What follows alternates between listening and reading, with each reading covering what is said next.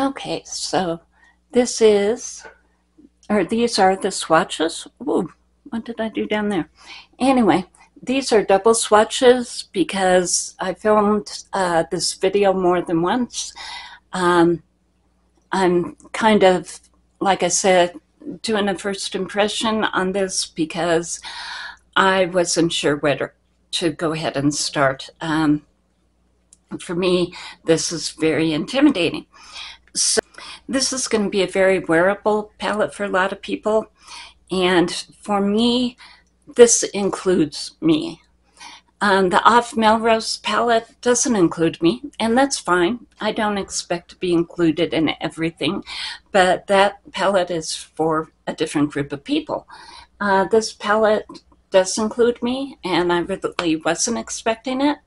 So again, I would really suggest that you go and pick it up. I think the Colourpop took a real chance, and it's paying off. And that's, I mean, with the whole theme going on here. And let's see, the only thing about this look that's really pissing me off right now is that this lip color is washing me out. So this is the Maybelline's number 130, and we're going to go ahead and add it in because this just isn't right.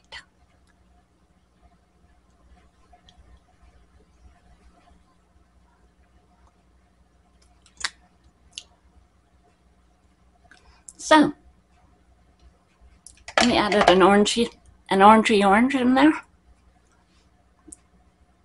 See, now this part of my face, when you see this part of my face now. When I had on that neutral, you can see this part of my face, and it looked a little bit weird because where are her lips? You know, kind of thing. So I do have on, let's see, a lip liner, which is this one. And let's see, it's a BH Cosmetics Waterproof Sorbet. So that's what I have on there. And with the orange on top of it now. And I'm liking it a lot better. So, yeah. And, yeah. Again, as far as this palette goes, I would go ahead and suggest mixing it with Pretty Please. Again, Pretty Please is going to be, again, neutrals, but it's leaning much more in the gray, the mauve, the rosy, and the gold area.